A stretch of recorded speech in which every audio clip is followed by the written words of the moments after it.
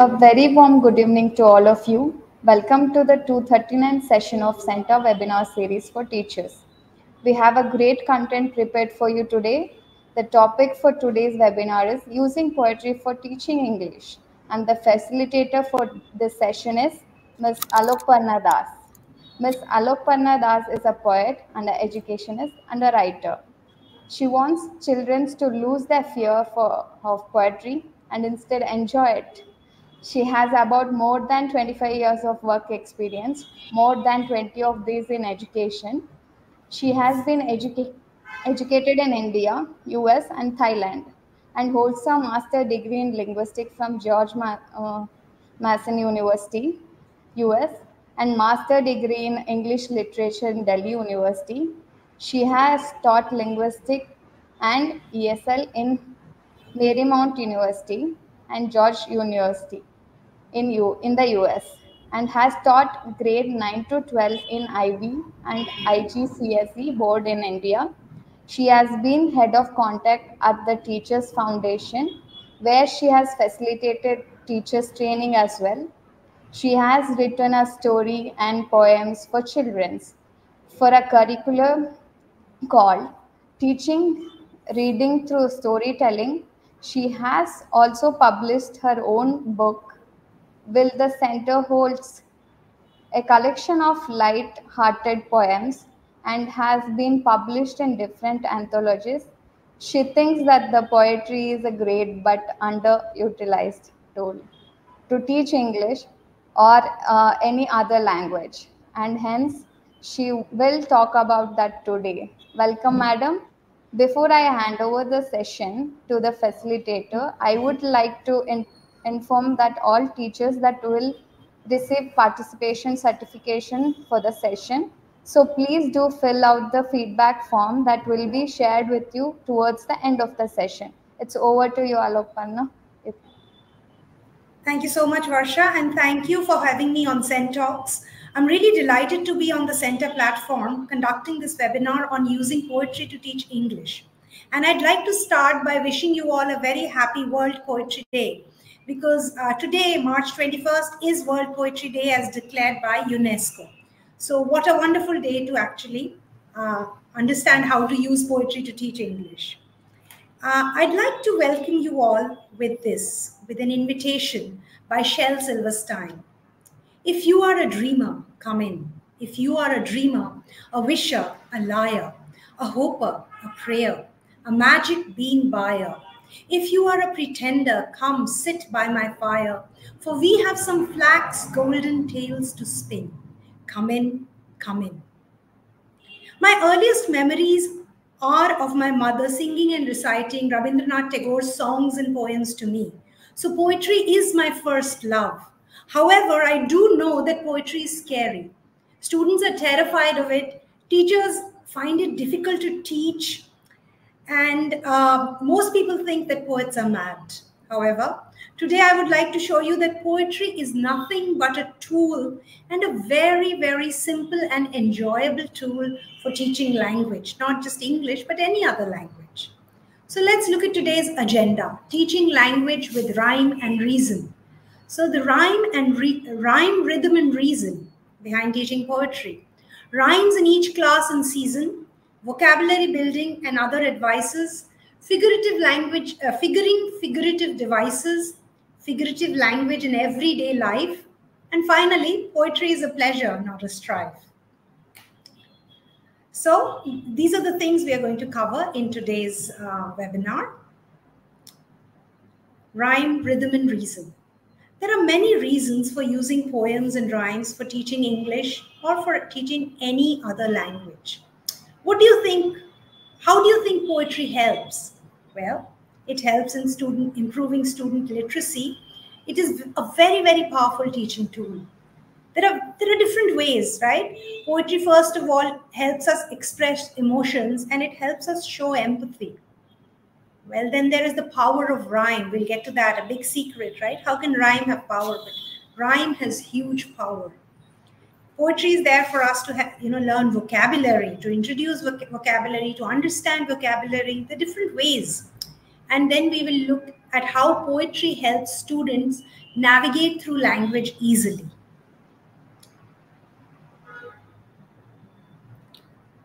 Let's look at this poem. Let's first start with expressing emotions and how poetry helps us empathize.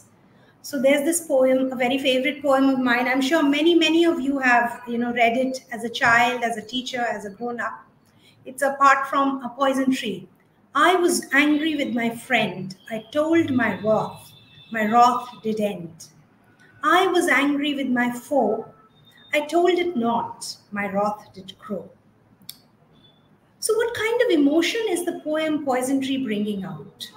I'm sure some of you can, put it in the chat. What kind of emotions do you think the poem Poison Tree is bringing out?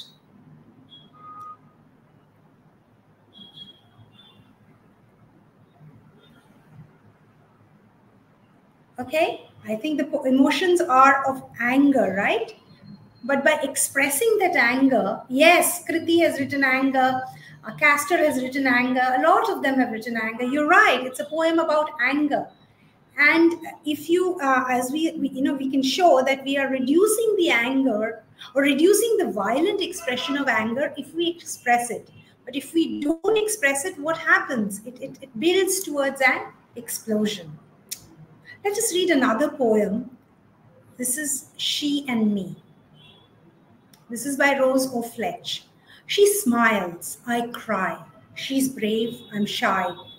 She loves, I'm alone. She's amazing, I'm unknown. She's beautiful, I'm a mess. She's happy, I'm depressed.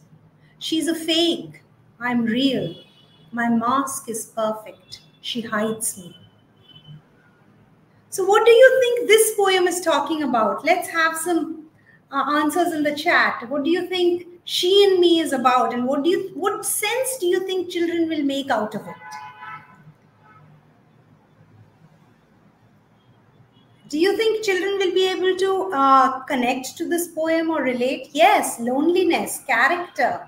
There's envy, right? Envy of the mask, right? What I show and what I am. How very beautifully put, what I show and what I am. So do you think students will relate to this poem? Do you think students will be able to write a poem like this? This is a very simple one compared to, say, the Poison Tree. Very simple word structure. So what we are doing is we are using poems to not only show emotions, but if we encourage our students to start writing. Yes, there's so many beautiful, right? It'll be a way of, absolutely a way of self-criticism. It is a way of, showing your emotional well-being. It, as Rohini says, it brings out the personality, the person unknown. True. So what are we doing? We are allowing our children, or rather we are giving our children a medium to express themselves. Now, Robert Frost has said, poetry is when an emotion has found its thought and the thought has found its words. So through poetry, when we introduce poetry, just through this, like the very first, this thing of emotions, we are allowing our children to, express that emotion or to empathize. That's just one part of poetry. I'm just going to take you to the different parts. And now this one, the power of rhyme. Do you think rhyme has power? Why did I say power of rhyme? Why do you think we said rhyme, rhyme has power? Would you like to share your thoughts on the chat, please?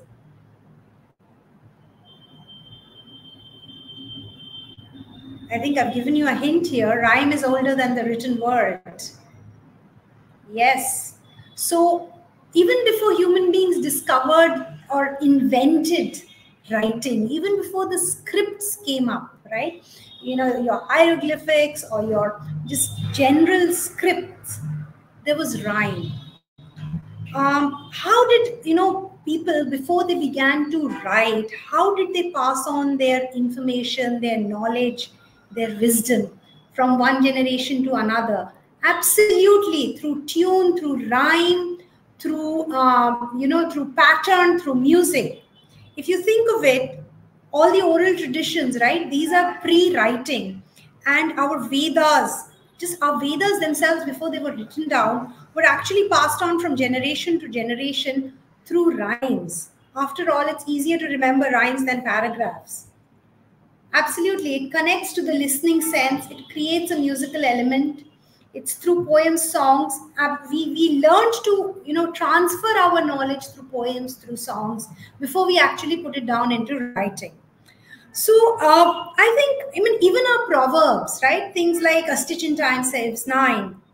These are very, very pithy, succinct. So it's much easier to remember rhymes, which is why I say the power of rhyme. Now, our children use rhymes to learn language. If you look at little children, when do they learn to speak? When do they learn to, at a few months, like a year old, they're already saying words. By 2 years, they're remembering rhymes, remembering songs, reciting them for you. But have they learned to read and write? No, not at all. Why is that? Not why are they not reading and writing, but why is it that children use rhymes to learn language? I think we have a lovely statement here from Ashish Avasti, because it makes, whatever this language more interesting and more attractive, right? And more impactful. So children learn to use rhymes very early on, before they're spouting out little poems, little whatever nursery rhymes we teach them, they can easily recite them. So we use poetry to teach, automatically we start using poetry to teach language. But by the time they're a little older, we sort of let go, right? We don't use poetry anymore to teach language. We think of poetry as something to do with, as a separate thing that we have to teach. Let's start with little children. Let's see how we use rhyme and rhythm in phonics. This is for pre-primary classes, right? We will get to the different levels. We're just starting with pre-primary. We'll move on to primary. We'll move on to older children, and we'll also move on to ourselves as teachers. So let's start with this, using rhyme and rhythm in phonics. On the screen, you can see these three, right? Substituting sounds, syllabication, decoding. So what happens for substituting sounds when we are teaching children to read, right? We give them 3-letter words: map, gap, pot, lot. What are they doing? They're substituting the consonant sound, initially the first one, then the end one. This is nothing but rhymes, right? All your words: map, gap, hop, mop, dog. So we are helping, like phonics uses this specifically to teach English. We also use syllabication when we are trying to teach phonics, when we are trying to teach the child to read. We are helping them get the rhythm of the language, right? When in a class, in a nursery class, when we ask children, what is your name? Susan. How do we break it? Susan, right? In 2 sounds. What is your name? Rahul. Sunday. Saturday. Like we break it in 3, we break it in 2. That's what we are doing. We then carry that on to longer sentences. The sun set. The moon rose red. Right? So each sentence has a different syllabic pattern. And we are helping our children right from pre-primary stage to identify those, to understand how the sound of language works. And this will come in handy, right, when they start speaking themselves, and as they grow older, as they internalize it, the way they do their declamations, the way they do their recitations, all of this will depend on this. Now let's look at decoding. When children are starting to read, when they're starting to read, like decode the sounds and turn them into words. How is rhyming and rhythming helping there? Well, they're using it to sound out words. They're using it to sound out words. They're using it to make predictions while learning the words. They're understanding pitch and intonation, right? Through substituting words, they were sounding out words. They were making predictions that, okay, if I substitute one consonant with another, I'll have the same sound, but slightly different. Then the syllabication helps them with pitch, with intonation. And then, of course, all of this put together helps them understand language structure. So poetry for students, say let's say we move into the primary and middle section. We've moved from the pre-primary, now we move into the primary and middle section. So there are different things we can do with poetry. We can use it for language, for vocabulary. We can use it for ideas, for context. So, for language and vocabulary, we can introduce or practice new vocabulary. We can understand the language structures, as many of you had put in. We can help them understand literary devices. Absolutely. Yeah. And then when we go into ideas and contexts, we actually give them a manageable amount of text in their early child school, right? In primary, it's a more manageable amount of text in which to explore ideas, because initially we don't introduce them to longer poems. Of course, as they grow older, the longer poems come in, but we start out with a very manageable amount of text. We open up historical and cultural windows for them through poems. And of course, they learn to appreciate their own and others' emotions, cultures, and heritage. So I think some of you have written, Varalakshmi has written, language makes them feel fun. Yes, absolutely. I mean, poetry itself makes language learning fun. And there is also fun in understanding a poem, right? So let's see. Language and vocabulary. Let's look at how we can use poetry in middle and higher grades to teach language and vocabulary. So, we can introduce a new vocabulary. How do we start? We read the word. And then what happens? You ask the children, how does the word make you feel? Look at the word and, just go through it. Just read it out. How does it make you feel? Listen to the word, listen to the sound. You can ask students to pair up. One can say the word out, the other one can close their eyes. How does the word sound? What sound does the word convey? So those are the things, those are the techniques you can use to help the child understand the word, or at least take pleasure in the word. Try to understand the meaning from the context, right? So what picture does the context build? I am sure the poem is building up some kind of a context, and what picture does it build? Can you think of a synonym for the word? Like, you can ask the children, think of a synonym, guess a synonym. And if you replace that particular word with the synonym, will it still mean and feel the same? That's something, again, the children can, play with. What if they, instead of big, they use huge? Or instead of small, they use tiny? How will it change the context or the meaning of the poem? Can you think of an antonym for the word? An opposite? What if you use the antonym to replace it, replace the word? What will happen to that poem? Will it completely change meaning? So I've given you a lot of these, statements on the screen. But now let's see how it actually applies to a poem. So let's look at this poem by, it's a very famous poem by Robert Frost, The Road Not Taken. And there are two words in it that are, in red. So two roads diverged in a yellow wood, and sorry I could not travel both. And be one traveler, long I stood, and looked down one as far as I could, to where it bent in the underwood. So this poem here, I mean, there's a reason I've marked these two words in red. Of course, these are the ones we are going to look at. So what is the context? First, let's look at the context of the poem before we decide, before we look into a dictionary to understand the meaning of the word diverge. Now, this is how I would teach it to my students. So what are the two, words? What are the words that lead to diverge? Two roads. So that means two roads, and there is a both. So automatically, what does that word remind you of? Does it remind you of a division? Would there be a connection with division, between diverged and division? What about the word undergrowth? Is there something growing underneath the road? Is the road underneath the growth? So these are the things that your students can think about. And what do we do? Well, we can then practice the vocabulary. What we take the word diverged, or we take the word undergrowth, and let's put it on our word wall, right? And of course, this word wall doesn't have those words. I'm just giving you an example of how you use it on a word wall. Then what do you do with it? You create a word cloud or a word bubble of synonyms. Now, look at this, diverged. There are so many different words along with it, right? Parted, deviated, straight, split, separated, rambled. I mean, this is endless.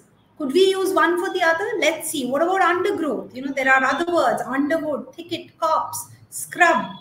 So can we use these words in a sentence of our own? I mean, you could just go to the board and draw a line and show how the line is diverging. Two lines diverge in a diagram.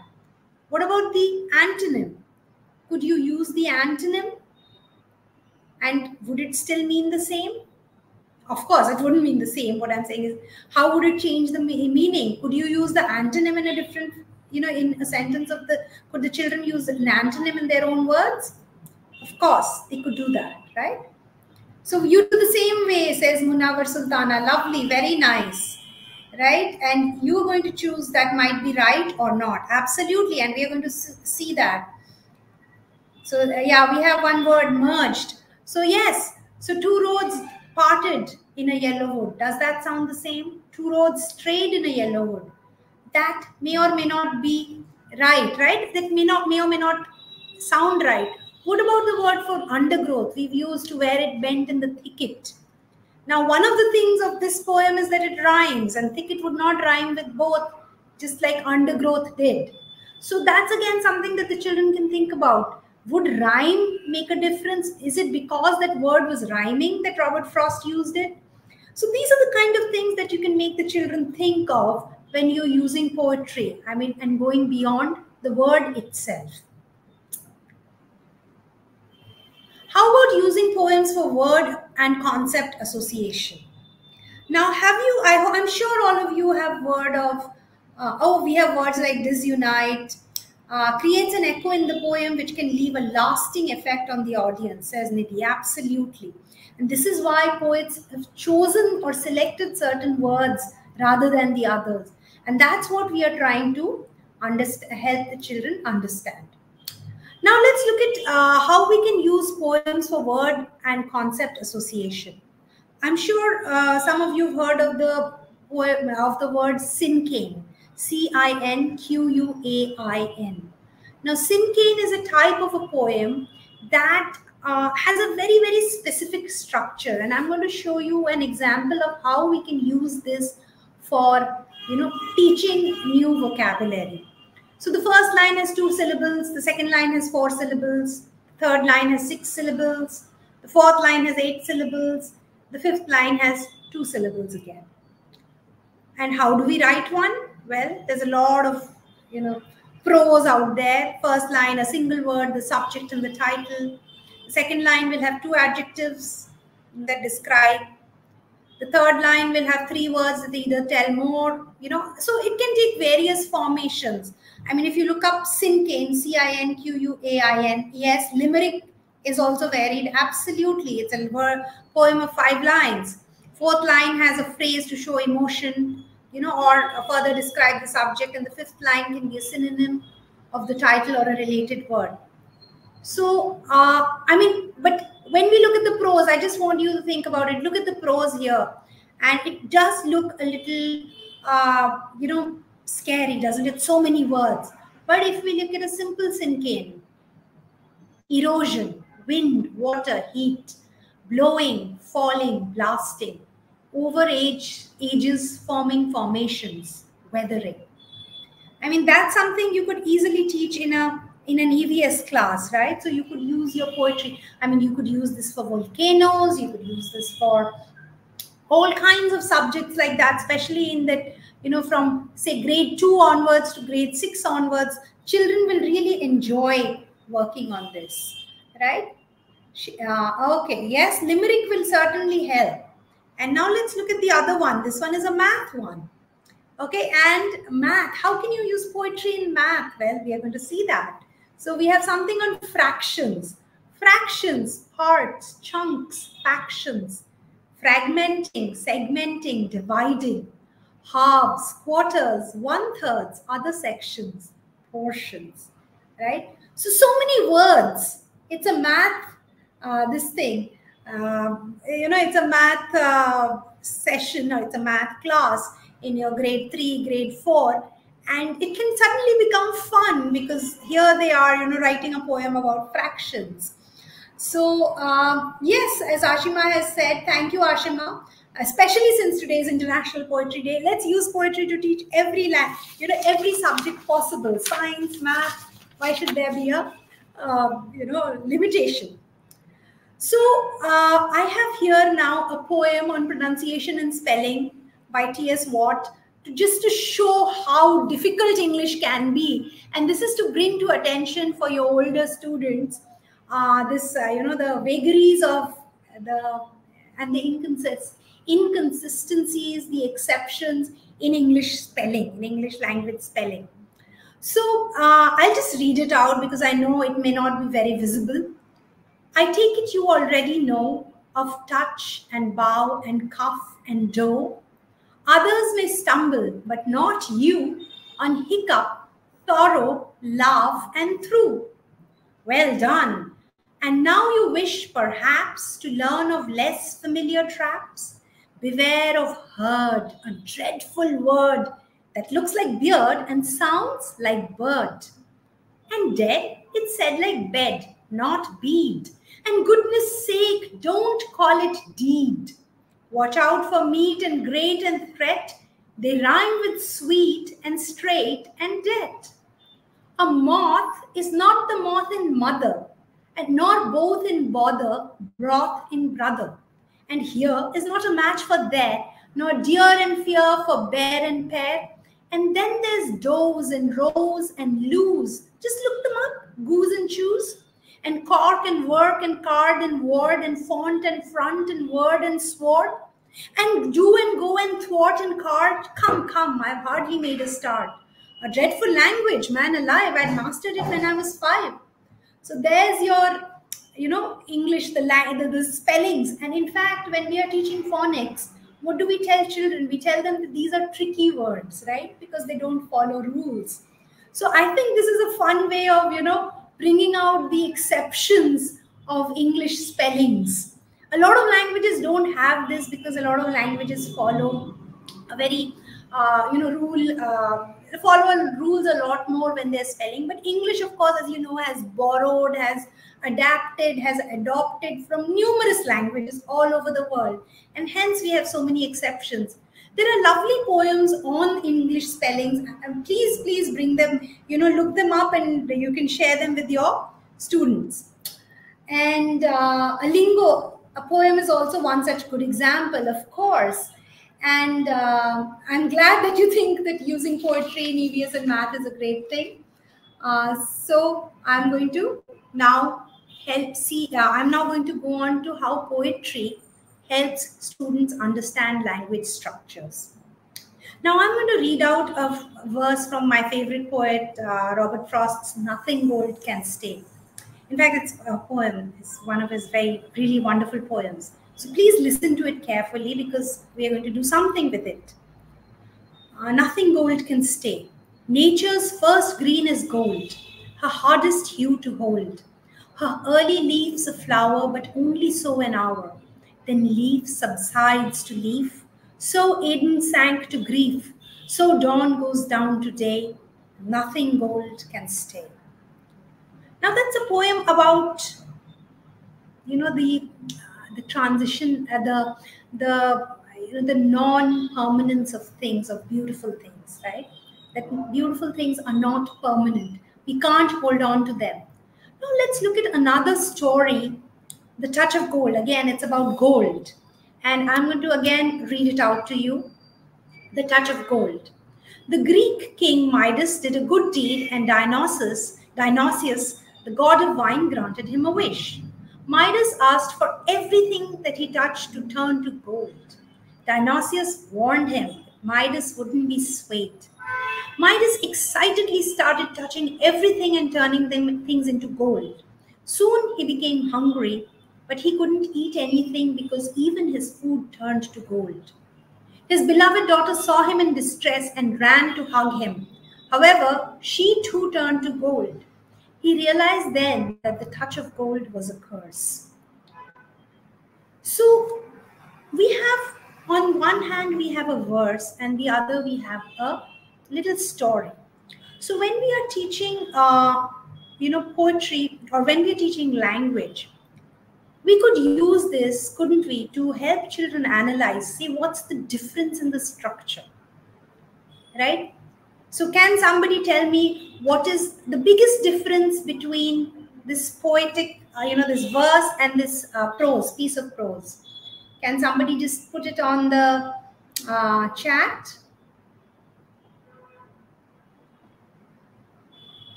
Rhyme and rhythm, yes, poetry has rhyme and rhythm. What does prose have?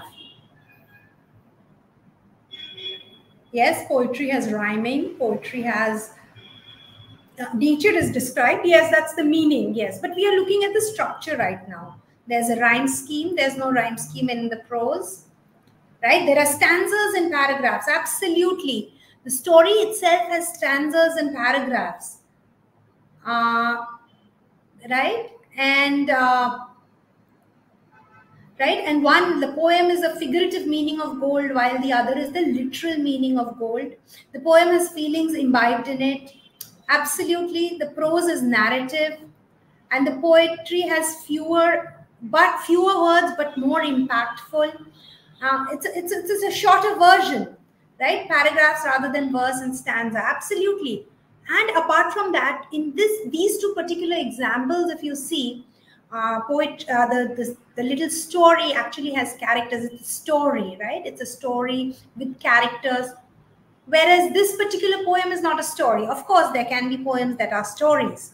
But when we are asking children, say, to pick up, when we take one particular abstract idea and ask them to compare the two, these are certain things that they can actually think about, because the prose itself is about something real, something physical, like the actual goal. Whereas the poem has a lot more meaning hidden. And the story is direct. Absolutely. Absolutely. Now we are going to look at another example of how, the difference between poetry, how we can make children think about the difference between poetry and prose. So let's look at this. Blacksmith. Blacksmith, a craftsman who fabricates objects out of iron by hot and cold forging of an anvil. Blacksmiths who specialized in the forging of shoes for horses were called farriers. The term blacksmith derives from iron, formerly called black metal, and farrier from the Latin ferrum, iron. So that's a description of what a blacksmith is, or what the word blacksmith is. Now let us look at this. I'm going to share a poem called The Blacksmith. We don't know who wrote it, but it's there. Listen to it. Clink, clink, clinkety, clink. We begin to hammer at morning's blink, and hammer away till the busy day, like us, a weary to rest shall sink. Clink, clink, clinkety, clink. From labor and care we never will shrink, but our fires will blow till our forges glow, with light intense while our eyelids wink. Yes, onomatopoeia, right, absolutely. So here, as you can see, the poem makes it more vivid, more alive, doesn't it?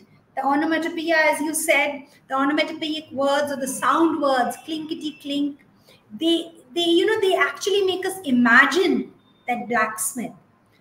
Through the comparison. So if you help your students compare between the poetry and the prose, students can understand the different structures, and that itself can help them understand language, because it gives them metacognition. It's an understanding of how language itself works. So when you're reading out a poem, the intonation, the sounds, all of that makes a difference, and that's what students are picking up in their regular speech as well.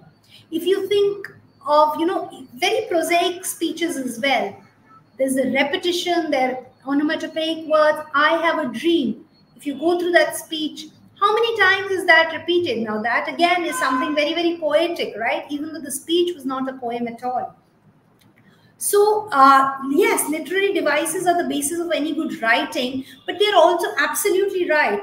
But more than that, they're also the basis of hearing the language, understanding how the language sounds, so that when children speak, or when children, use language in debates, use language in declamations, use language when they want to, generally use language when they want to narrate, they or have all of this internalized from a very early childhood manner, right? From very early childhood.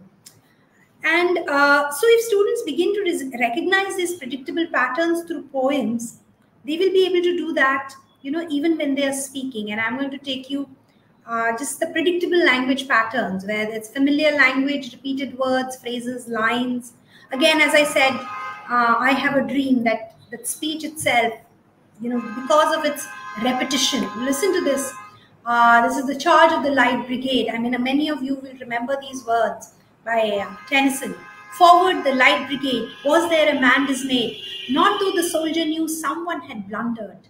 Theirs not to make reply, theirs not to reason why, theirs but to do and die. Into the valley of death rode the 600.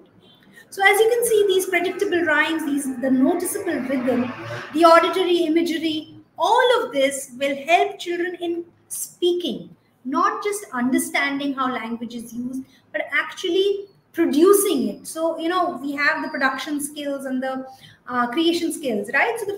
So when they're actually producing it orally, the language, the poetry will, if internalized, will help them with that. Yes, Tennyson, yes, Kirti, thank you. I agree, the prose is dramatic too. I do agree with that. There is no doubt. Prose can be very dramatic.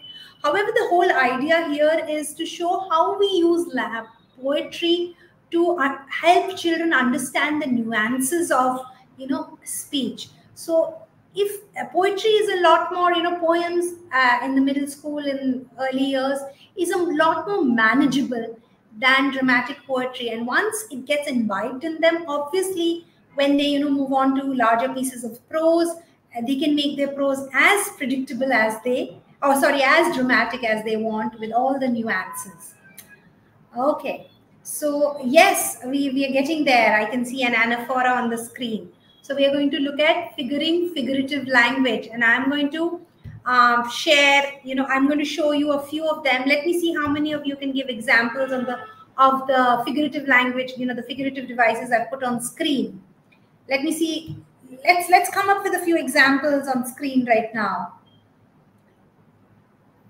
Yes, Pooja, they learn proper diction and they learn to pause and where to stress. Thank you. So poetry really helps them do that, so that they can then translate that into prose when they are learning to, read prose. Yes, light is feather. You have a metaphor, right? Your class is a zoo. That's a metaphor. Light is feather. Your simile. Excellent. Let's see.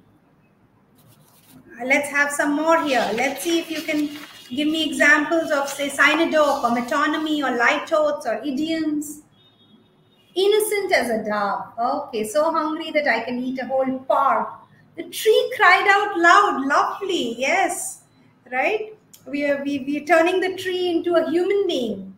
So personification, right? As black as coal. Yes. Let's see, 10,000 I saw at a glance. Hyperbole, yes. From Wordsworth's Daffodils, right? As fit as a fiddle, as wise as an owl. Beautiful. If I don't eat right now, I will die. Hyperbole, that's exaggerating. We have a mile high of files to look at. Lovely. Raining cats and dogs. Yes. Now let's come up with some more. Let's look at some examples. Would you like to give some examples now of alliteration, assonance, consonance, allusion, cliche? Yes, we have turn a blind ear. Yeah, how can you turn a blind eye? And then an interesting one, turn a blind ear. A piece of cake. I'm sweating buckets. Absolutely. Dancing leaves and whispering breeze. Personification. Beautiful. As cold as ice. My mother will murder me. Yeah, that's like, Certainly she, if I fare poorly in the examination, hyperbole, right? So you light oaths using exaggerated language for the opposite effect. Break a leg, or it's not the worst thing I've eaten, means probably tastes good. Yes. What about alliteration? Let's see. Are we getting boy buzzed around? All our, our she sells seashells on the seashore, right? Betty Botter, all of those. The bench, the team of yes, the bench, the team of lawyers. Autonomy, right? A crown, the crown when we mean the king or the queen. A bottomless sea. So we have so many lovely examples, and when we learn, when we help our children start understanding these different kinds of figures of speech, imagine how we are enriching their own, not just their own language, but the way they think. But before I go on to how figurative language impacts the way we think, I'm going to do a little quiz. Can you figure it out? Can you tell me what this is? Oh, my love is like a red rose that's newly sprung in June. Can somebody tell me what that is? What is it? Is that consonants? Is that metonymy? Claire, close your cluttered closet. I like that. That's a simile. Lovely. Yes. What about the next one? She is all states and all princes I. Nothing else is. All honors mimic, all wealth alchemy. By John Donne. What is that? Yes, the first one was a simile. What is the second one?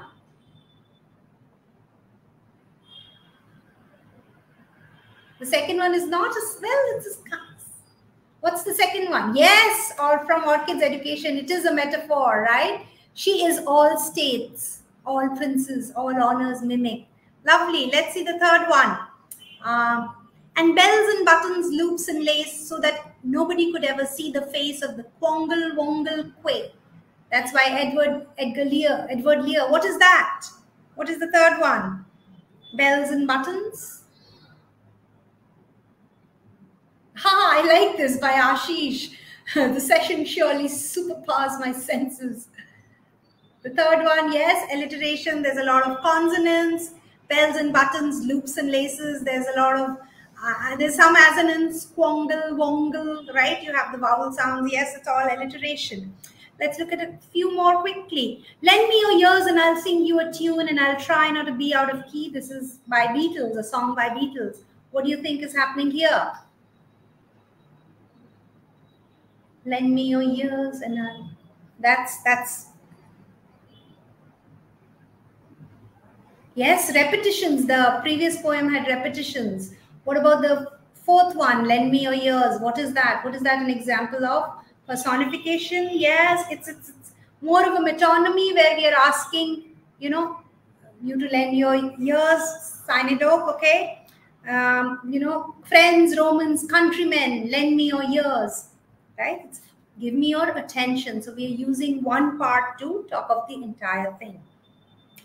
Another one here, sorry. Standing in darkness with face upturned as frosty, feathery stars drift down from the sky, and like gentle kisses from cold lips on my cheeks, my nose, my lips, and closed eyes. What do you think this one is?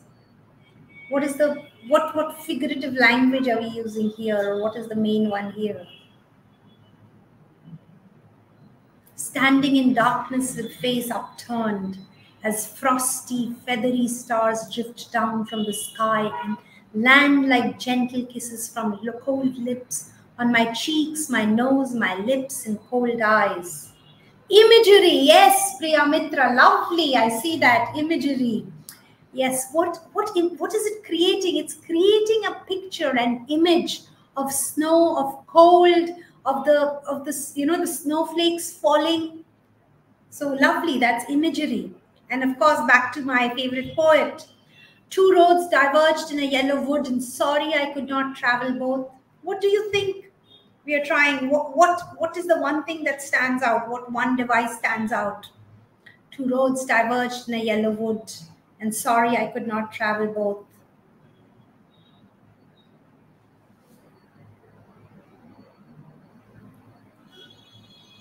She's a busy bee, yes. Let's see. What do you think two roads could be? Symbolism, perfect, Padma Balakrishnan. Lovely, yes. Two roads are a symbol of the choices we make in life, right?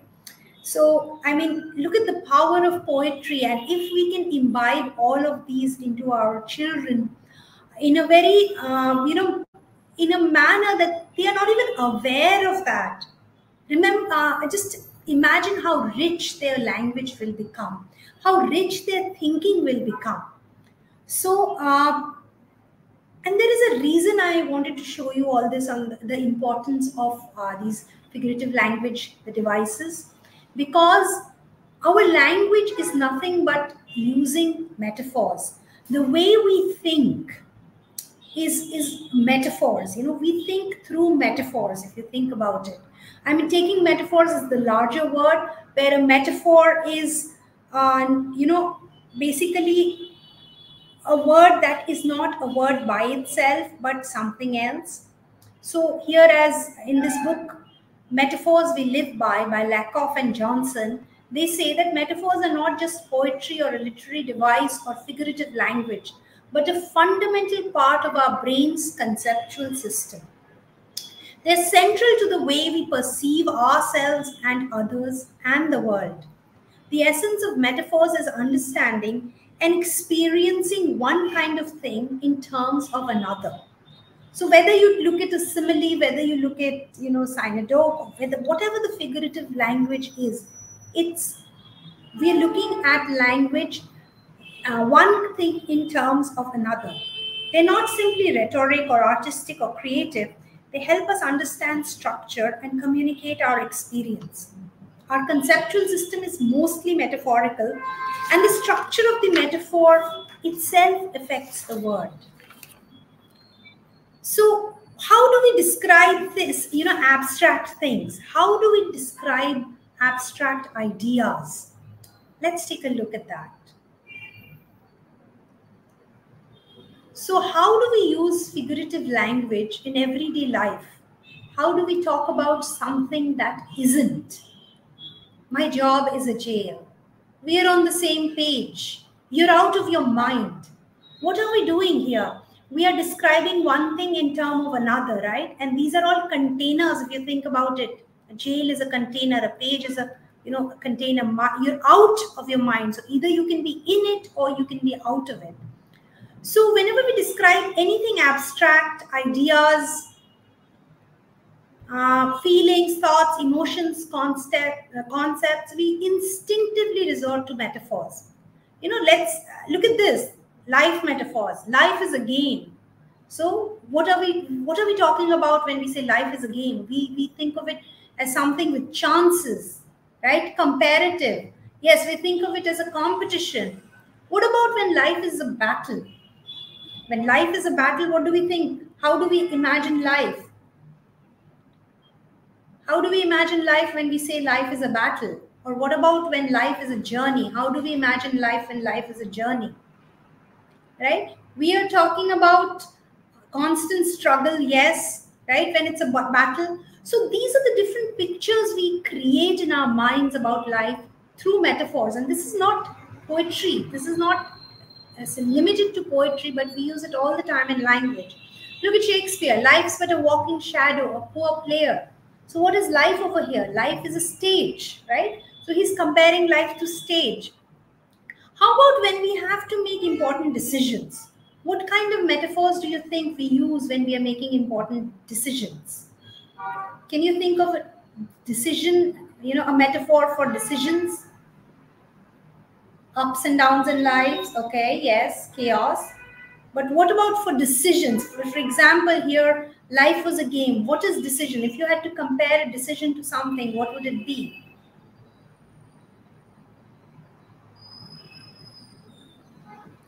Yes, we could compare it to weight, right? How do we do that?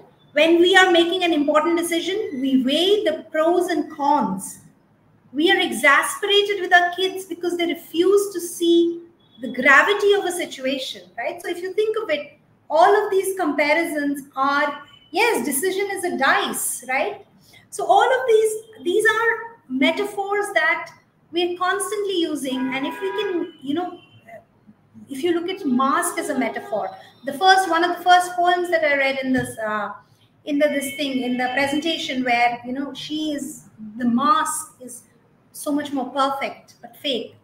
So, but if we think about it, mask as a metaphor, what do? We wear a smile. Why are you wearing a frown? He wears his sorrows lightly.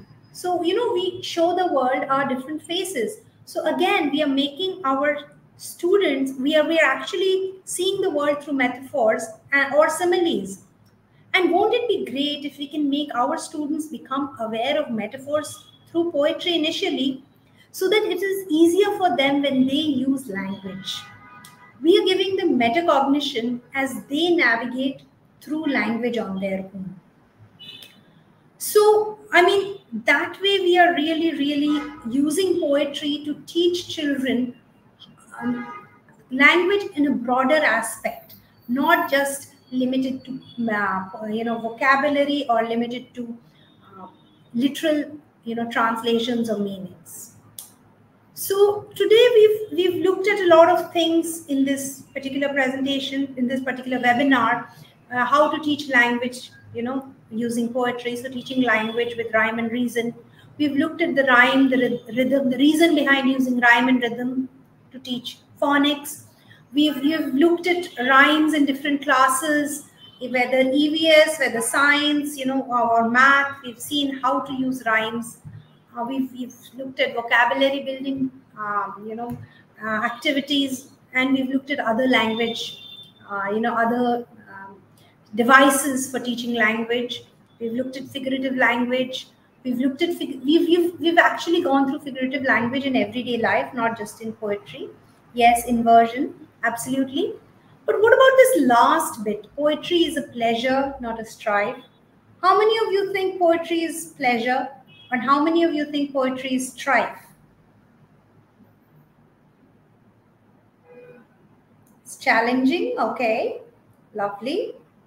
Okay, what I'm going to do now is I'm going to read out a poem, a very, very special poem to you, which has been written by Taylor Marley, who is a teacher himself, who is a teacher but also a poet. And this is a poem about you, about me. It's a poem about teachers. So if you want, you can close your eyes and just listen and, get the pleasure out of this poem. So Sunday nights I lie awake, as all teachers do, and wait for sleep to come, like the last student in my class to arrive. Like a builder builds or a sculptor sculpts, a preacher preaches and a teacher teaches. This is what we do. We are experts in the art of explanation. I know the difference between questions to answer and questions to ask. I like to lecture on love and speak on responsibility. I hold forth on humility, compassion, eloquence, and honesty. And when my students ask, are we going to be responsible for this? I say, if not you, then who? You think my generation will be responsible? We are the ones who got you into this mess, and now you are our only hope. And when they say, what we meant was, will we be tested on this? I say, every single day of your lives. I just gave you what I knew you needed before you had to ask for it. Education is the miracle, and I'm just the worker. But I am a teacher, and that's what we do.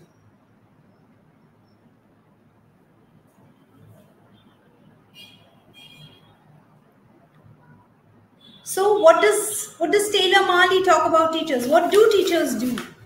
So you as a teacher, what would you do if you had to use poetry to teach? Maybe not language, but just poetry to teach. Do you think we will be, thank you for this Rohini for saying that it's a beautiful, yes, it is indeed a beautiful poem by Taylor Marley. It makes us think, it makes us, it resonates in our minds. And so what we can say is that poetry is here for not as as a challenge for us to teach, but rather as a tool and as a very very pleasant tool that we can use for teaching not just English but any other language. So, rhyme, rhythm, and reason for life. Poetry is pleasure, not strife. A very, very happy World Poetry Day to all of you. I will now hand over the session to Harsha so that she can make her comments. Thank you.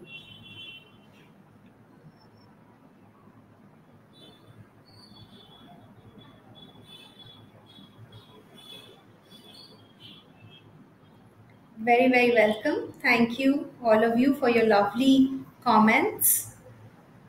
I hope all of you go and enjoy some lovely poems.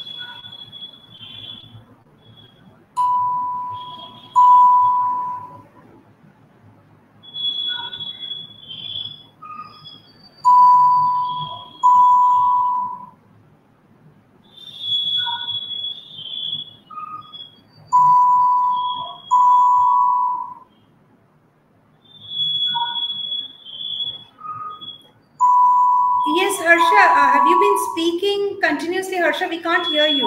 Harsha? Harsha? Yes, Harsha, Uh, look, am I audible to you now? yes. Thank you for Yeah, yeah, yeah, bringing yeah, that up. yeah. Yes. Thank you. Yeah, yeah, yeah. I thought I was the only one who Very couldn't hear apologies Harsha. for that. Yeah, thank you for a wonderful session, Alok Prana, for engaging as well as informative session for our teacher community. I am sure that our teachers have got a lot and lot of takeaways from this session, such as rhyme, rhythm, and reason. Then using poems for word and concept association. Then understand the language structures as well as the figurative language, as well as so many poems read out by you by so many poets, written by so many poets. It was informative session again. We'll be sharing the record of participation for this webinar by tomorrow. Once everyone after once everyone fill out the feedback form link, which is already shared to you in the chat box. Do attend our next session on 28th March 2024. Thank you so much, everyone, for joining us today. To register for more such upcoming webinars, you can once again on the chat box. Please do fill in the feedback form, and the code for this is 2143. I repeat, 2143. And you can watch this particular video on YouTube once the streaming is done after few seconds from now. It was indeed very informative session, Alok Prana. Thank you for such a wonderful session. Thank you for all the participants participating so Thank you. actively, involving yourself. Thank you for this. Thank you so much. Have a Yes, nice thank you. evening And to I'd all. really like to thank you. I'd really like to thank all the participants because everyone was, participating. And what lovely comments you have put in. I'm really, really happy that I could have such a wonderful, interactive session today. So thank you to all of you, and a very, very happy Poetry Day. Go enjoy your poem.